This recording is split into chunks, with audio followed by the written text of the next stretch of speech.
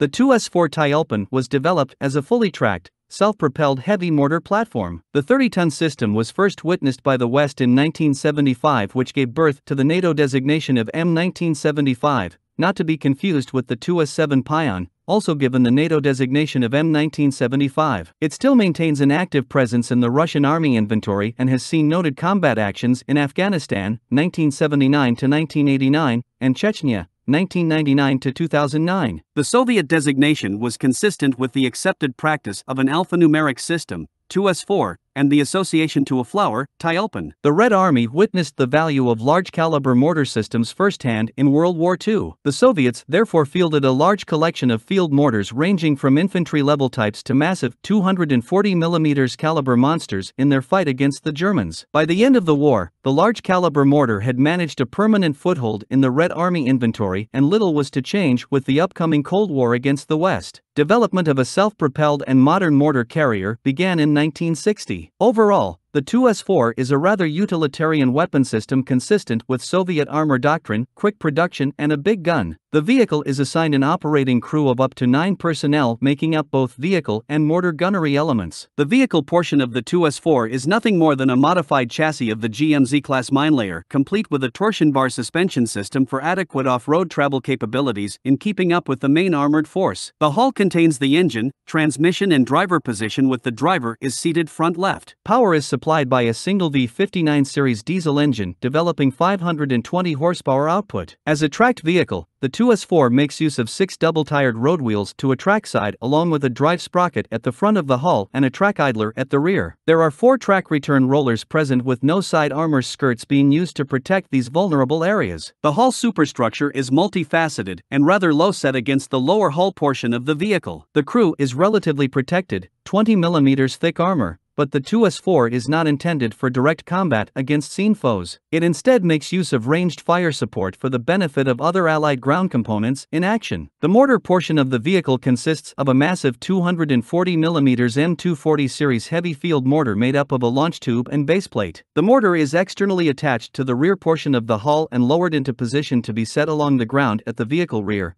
made ready to fire by the associated gunnery crew. Mortar projectiles are loaded via the breech as opposed to the muzzle as in infantry-level mortars. Up to 40 by 240mm projectiles were afforded the crew. There is a cupola aft of the driver's position along the hull roof that houses an access hatch and gun mount to which a 7.62mm PKT series machine gun can be affixed for anti-infantry defense. The practice, the Tu-S4 has proven a devastatingly effective long-range weapon against many target types. The 240mm mortar holds a range of 9,650 meters and can manage various warhead types, including standard high explosive, fragmentation blast, 287 pounds, and armor-piercing types. As she was developed at the height of the Cold War, the Tu-S4 also has access to an inventory of chemical and nuclear-tipped projectiles as well, but frequency of use concerning these projectile types is unknown. A precision-guided munition has also been noted with the Tu-S4, which broadened the tactical usefulness of the system considerably. This projectile type, known as Daredevil, Smelchuk, was developed during the Soviet involvement in Afghanistan and, on at least one occasion,